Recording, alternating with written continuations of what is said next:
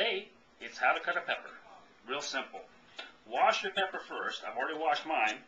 And then, what I like to do is just cut down right next to the stem in basically 4 pieces all the way around. See? Get rid of that. Now, a lot of times we're tempted to get rid of the stems, of the membranes and the seeds.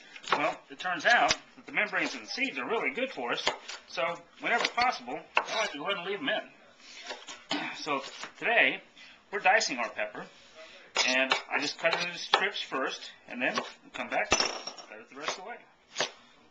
If you want it smaller dices, you just cut it into smaller strips. Now, that was easy, wasn't it? Simple way to cut a pepper. That was simple.